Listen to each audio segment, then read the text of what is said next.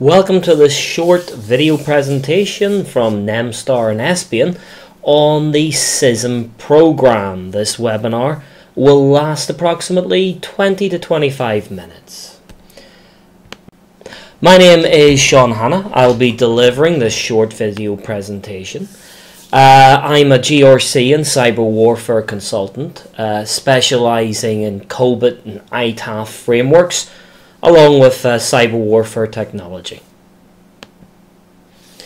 What we're looking to cover in this short presentation is an overview of ISACA and the CISM accreditation. What I want to do is to help you understand what ISACA and CISM is all about. And to do that, we're going to look at really two things: COBIT and ITAF frameworks from ISACA.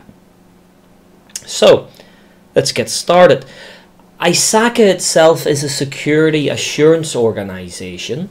It was established in 1969, and I believe it's very different to the normal security standards organizations you may be familiar with. ISACA was founded by its members to help its members really provide assurance functions within information security. Really, a group of auditors that were asked to audit information systems and didn't quite know what the controls were, what the procedures, what policies should be in place. And ISACA was formed by the members to help the members to develop frameworks that deliver results in real businesses. So this is led by consultants for consultants. And the two big frameworks that they've developed were COBIT and ITAF. The CISM program that we're here to talk about is focused on IS management. And IS management is about delivering assurance, and assurance is about delivering the requirements from your senior management team, something that will be measured and tested via the audit process. ISACA itself is predominantly audit focused, but what they realized was that organizations were having problem with the external and internal audit because they didn't know how to correctly manage information security, manage IT. We're talking about deriving business value from the investment made in information technology. And you'll notice that this is security, but it's security about delivering business results, about accepting the fact that there's risk inherent in all transactions and actions within a business, and it's about ensuring that there's a responsible framework around that to deliver results. So CISM is about COBIT, a framework developed by the auditors to ensure that when they went with their substantive audit process into an organization, ITAF would be the framework, that when ITAF was used to audit a COBIT compliant environment, then assurance could be delivered. In other words, you could achieve the goals of management, you could achieve what the auditors are looking to deliver. It's all about risk management. Rather than the highest possible security for a system, it's about having the right level of security, the right level of investment in information technology, about availability, confidentiality, and integrity of data systems. ISACA, I believe, is not your average security organization. What they really have evolved into is an internationally renowned standards organization. Standards about delivering value for money and business realistic IT. But it's all about business drivers. You'll hear me going on about that. You aren't going to find a lot of information about, how to conduct a pen test. You're not going to cover how to configure firewalls. This is not what a CISM is about. It's about management, about delivering business-driven results. COBIT is the big framework, and that's the one that's going to be most important to us. So ITAF and COBIT itself, COBIT being the most important, comes first. COBIT version 5 is about, and if you read down the bullets, it's about business. Have a look at many bullet points mention business in here. Operational excellence, supporting business, realizing benefits of IT usage within a business. And that's what security is from an ISACA point of view. It's not about firewalls and restrictions. It's about defining risk and ensuring the business understands that they set the risk appetite and we deliver security solutions compensate with their risk appetite? I mean, have a look down that list. Operational excellence, maintaining acceptable level of service, optimization, compliance, strategic goals. Not really what you might expect, because this is security from a management perspective. IT is important, IT security, technical security, but this is something else. ITAF is like the other side of the coin. The two things go side and side. COBIT is really CISM. ITAF is CISA. CISM is management. CISA is auditing, assurance, checking that those management policies, procedures, methodologies are what management want. You see, brings me to a very interesting question, and that is IT security versus information security. And I believe there are two totally separate things. IT security is about delivering technical competency. It's about configuring firewalls. It's about penetration testing, application security development. It's about managing a service desk. IT security implements. But that's the question. What does IT security implement? IT security implements what they've been told to implement. Who tells them? You see, information security is not about the technical delivery. It's about governance, risk and compliance. It's G or C. It's about understanding and building relationships within a business to make sure that senior managers are assisted in defining the requirements. How do you win? You need to know what senior managers want in order to deliver, and that's what information security is about. Taking business requirements in business language and translating those into technical deliveries. Technical deliveries that, of course, the IT department delivers. See, I really do believe there's a big difference. IS is a business-driven function. IT is a technical-driven function. This is usually a large gap in many businesses, from the smallest SME to the largest enterprise to public sectors throughout the world. And what I do as a consultant is I work with those organizations to make them realize the cost savings and the business benefit that can truly be realized by correct and successful governance, risk and compliance of IS. And that's really what we're all about. It's all about business. And you can see this is COBIT really. It's all about managing IT processes with risk and value for money. Risk allows you to make sure that the right solution is in place. It's not about maximum security, it's about minimal acceptable security. Why? Why minimal? It's simple. The biggest business advantage, the most flexibility, the most money that you can drive, the most profit you can drive from an IT system is one that's flexible, dynamic and delivers what's required. By implementing too high a security, you're destroying the cost benefit of an actual IT system. And that's at the very fundamentals between governance, risk and compliance, something we call assurance. COBIT and ITAF are real substantial tools. They're not academic theories. These are things that were developed by 110,000 consultants over the past 40 years. And we're talking about tools that they use, methods that they've used. We're talking about provable, repeatable business tools. See, it's not about being scared about standards and frameworks. It's about making sure the standards and frameworks you use deliver results. And I usually find that academic standards, one that were developed in a classroom or by a thinking group, I don't believe that they're easy to implement. COBIT and ITAF, very much practical. What COBIT and ITAF are all about, and what this program is about, is information security governance. So we're going to pose very difficult and challenging questions. Things like, what is governance? I mean, governance is just the ability for senior managers to set a direction and for that direction to be followed. It's about separating governance from management. And senior managers own governance.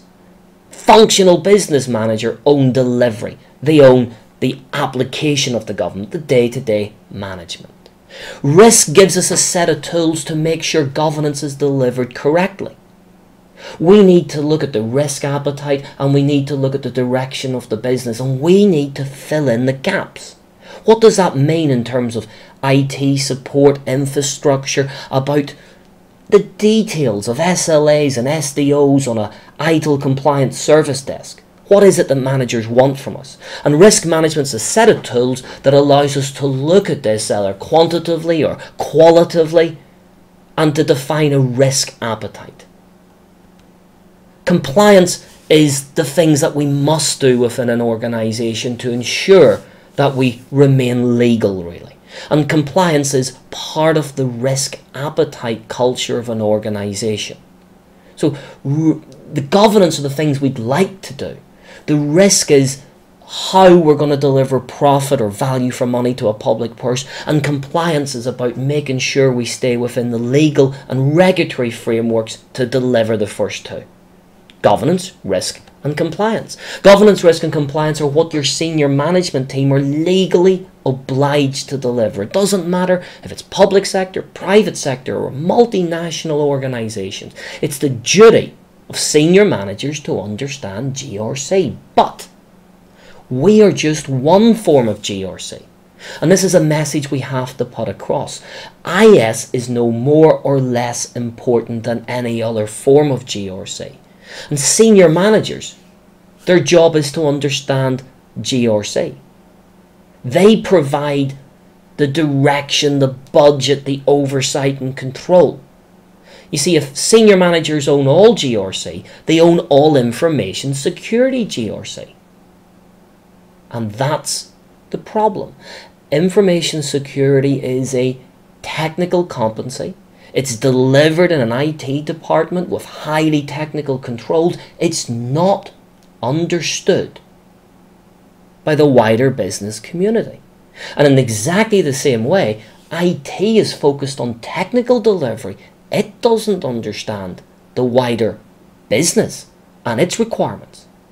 The Information Security Department, the function of information security, a CISM function, is about linking business with IT security and making sure that the business drives value and that IT knows what to deliver, how to deliver it, and very importantly, how that will be measured. And of course, the way we measure this is through a substantive audit, the CISA part of the equation.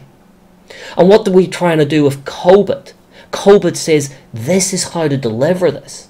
It says this is how you're going to do it. It delivers a practical model, a set of structures and tools to try to deliver value for money from IT investment.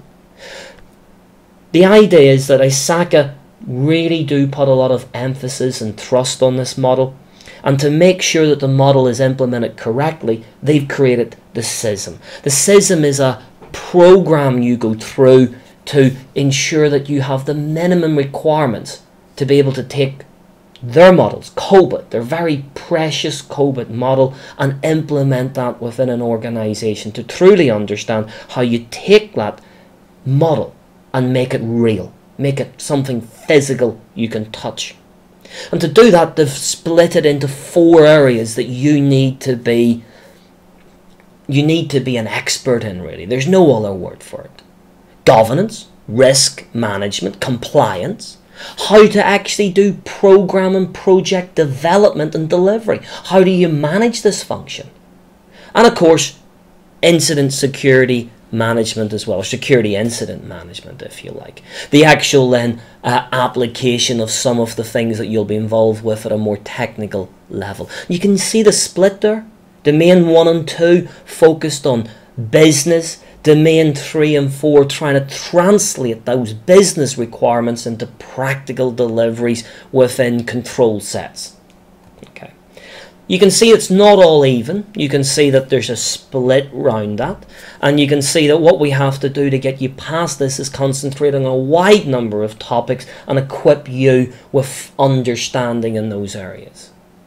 One of the goals that we have, apart from delivering real practical knowledge, is we also are very much focused on the certification involved, the CISM certification, a world-renowned certification for information security professionals. And we've got a very hard exam at the start of this. 200 questions, 4 hours. Don't let these passing scores lull you into a false sense of security. It's actually based on a standard deviation from a mean formula. So that 450 points cannot equate into a percentage. If you work the percentage out, it's something like, what, 53%? But that's not the pass mark. You should be thinking more like 85% to get you past this exam. Because what we do is we take the average score and that's where we set the 450. So we do a standard deviation from the mean, we eliminate the top 10, we eliminate the top 20, the top 10 and bottom 10, and we look at the standard deviation. A complicated thing that we will go through during the course in much more detail. Summary, 85%. You've got to get yourself to 85% in those areas. And you'll notice it's 50% business and 50% technical. If you want more on that, certainly go ahead, Google for the CISM certification job practice. Great stuff to download for free from the ISACA website. So if you want more about that, certainly read up on it. So what we're talking about is passing this accreditation for you of some real life knowledge. And you can see from that list what's involved. And you can see COBIT and ITAF are bang up at the top of that list. And this sort of makes the topics that we'll cover through this. And you'll notice we're not just about 4 days in a classroom. This is a program. We'll expect you to have some technical capability coming in. So we do pre-course study driven by webinars and self-study. And then we get into the classroom. And even when we finish our intensive 4-day classroom session, we then continue to support you with further webinars. Okay, the idea is that we want to make sure that you can get maximum value for money from spending 4 days of your precious time and hard-earned IT training budget. And I really do know how hard a training budget is to come across. We want to make sure that investment is really worth your while. So it does last a number of weeks. Okay. 5 years are the typical IT business experience required from a CISM. So that's what we're trying to deliver to you, to make sure that you have all parts of those 5 years of comprehensive equivalence. Okay. One of the things I would say to you is, look, we're not all about passing the exam. We're very much about delivering real life knowledge. And to that end, I am not a trainer. And I always say I get very insulted if you call me a trainer. I'm a GRC consultant. I deliver COBIT and ITAF in multinational organizations all around EMA. That's what I do when I'm not in a classroom. So hopefully it'll deliver some real life examples, some notes from the field that I can bring you. Okay, so a little bit about myself again. Okay, just a reminder of my email and LinkedIn. We also will provide, obviously, Espion's contact details as well. I find this a thoroughly engaging use of my time. It's 4 days. It's very difficult. There's a lot of stuff to fit in, but I really do think that it delivers when you get back into the office again. So leave you one last little parting thought. Are you really sure that you understand that link that's maybe missing within your organization between management, the business, and between technical security? And if you think there's a gap in that middle, well then really, CISM is for you. Thanks for your attention.